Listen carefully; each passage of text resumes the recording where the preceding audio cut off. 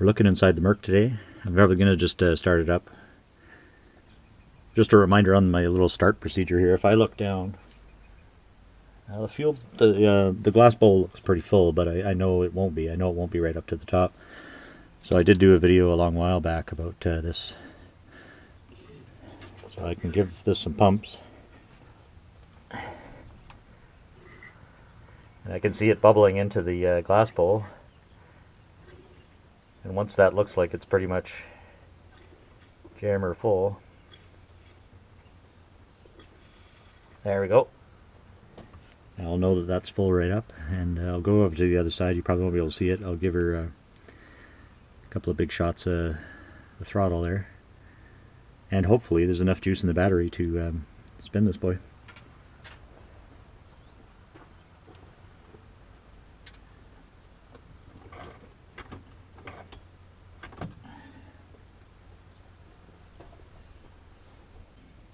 I'll set you up inside the car. Let's have a look.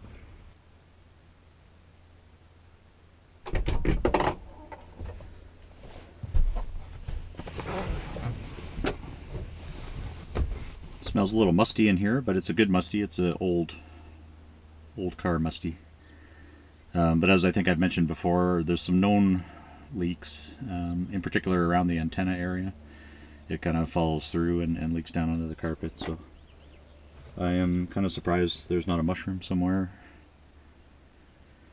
So gotta either find the leaks or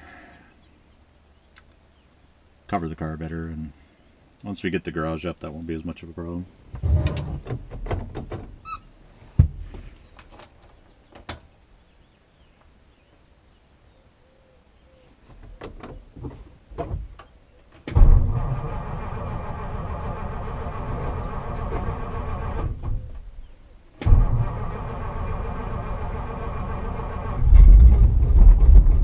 Oh yeah.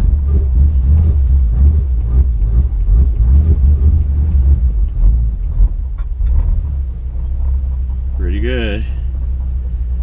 That was pretty damn quick. I think, as you saw there, that took less time than the Studebaker did doing the same thing. Although I was pretty impressed with that too.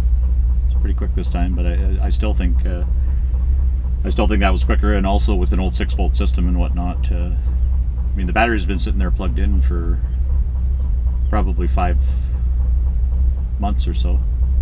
4 months maybe. So I mean, that is the beauty of a flathead, you know. It's, the thing is so damn simple. There's you know, half as many parts on there as there is anything else in the fleet here.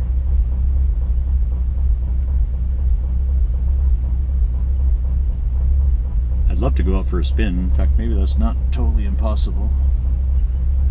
I'm in the middle of fixing Kara's Husqvarna tractor. It's kind of in the way right now, and I will be doing a movie about that as well.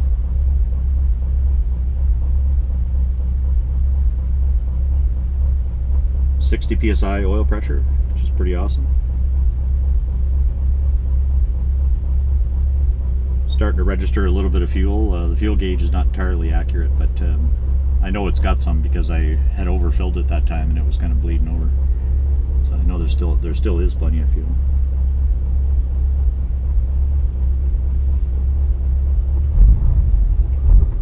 Oh, she's not up yet, but the temperature gauge is already climbing really fast. That's something that always concerns me, but I remember last year when we were doing all the infrared timings, or infrared temperatures and all that, this gauge always shows super hot no matter what, so this hasn't been running long enough to be as hot as it's indicating there, essentially.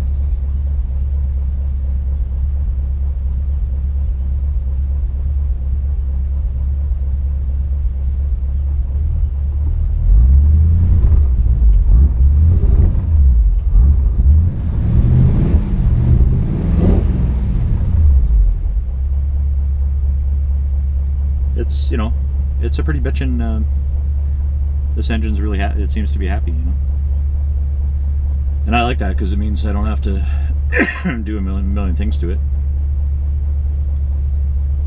There's always some things in the back of my mind I'd like to do. So we'll tackle them over time, but did some of the major shit there, the water system and all that. It could probably use water pumps, but the pump on the passenger side is part of the engine mount, so you kind of have to get a jack under there and lift the engine up a bit to get it off the water pump. A little strange.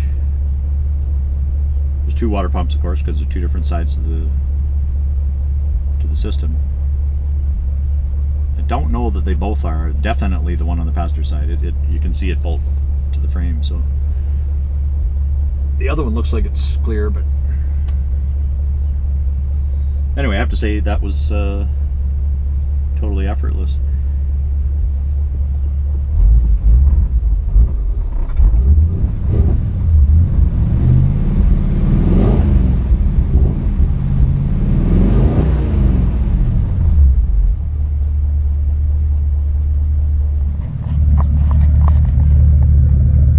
It's not very loud anymore, but you do get a nice little rumble to it, which I like.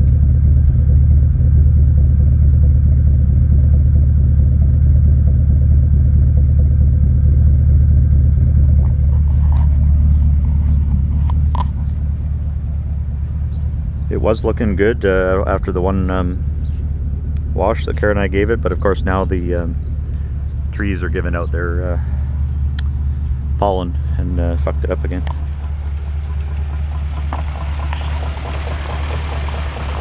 So you can see that's a reasonable little smooth idle there. That's probably around 450 RPM maybe. Anyway, that's it for the basically the first start.